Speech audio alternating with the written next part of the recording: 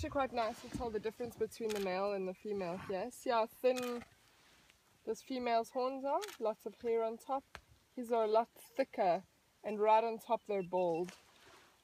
You see that? And also size. I mean, you can see that he's a lot bigger than what she is, but if they were by themselves, that's how you would sex them.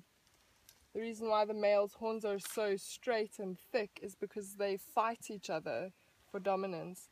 They do what we call necking. So they'll stand side by side and swing their heads and hit each other quite hard with their horns.